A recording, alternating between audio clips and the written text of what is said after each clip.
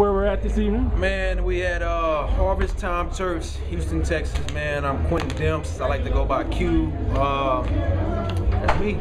Yeah. And you performed earlier. So you're getting into the performance aspect, not just the label owners. So. Yeah. I was the appetizer to the whole thing, man. You know, kind of got it popping. You know what I'm saying? So God is graceful, man, and I'm excited about the future. I'm excited about growing in my faith, spreading that gospel. You know, I'm just excited, man. I just love Jesus. That's it, man. So.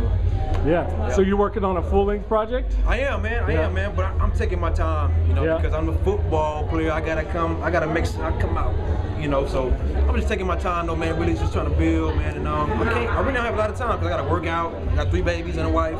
Yeah. And so, man, God's been good, man. So. Yeah. And you're a free agent right now. So, I'm a free agent. That means that you are free to sign with any team in the league. Yeah. So.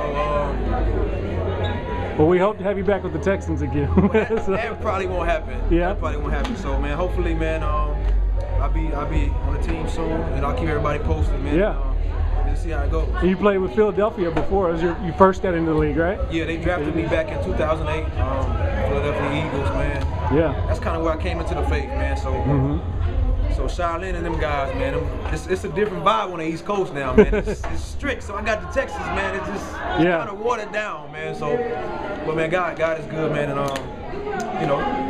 So you got to chop it up with Shy backstage? You know, I didn't, man. I saw him earlier, but I ain't really get to talk to him a lot, man. But you know, he a big Eagles fan, so he know me a little bit, you know. Yeah. They don't play around up there, man. So, but yeah, man, I think he'll talk to me in a minute, though. So. Yeah, nice.